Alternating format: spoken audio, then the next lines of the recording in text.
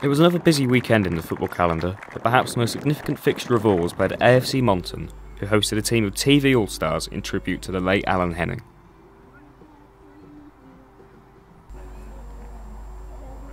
The event was yet another example of the Salford community coming together to pay respect to Alan and raise money for his wife and family.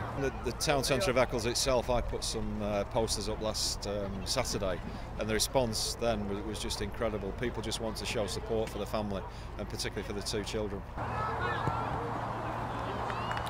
The All-Stars triumphed 7-1, but the result paled in insignificance to the true meaning of the fixture. I'll be honest, it's Manchester, and that's kind of what we do and what we've always done best. It makes me very proud to be from the area.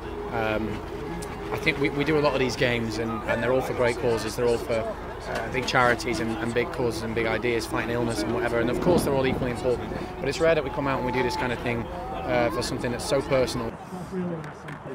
Despite the good-spirited nature of the event, there was still a poignant moment to acknowledge the loss of Alan. One of our own from Salford, Alan Henning, was cruelly murdered in such tragic circumstances in the name of faith. But we know that the people involved in that terrible act were not people of faith. Football's often called the game of the people, and here we have a prime example of a community rallying together to mark the life of a great man. Lewis Smith, Keys TV News.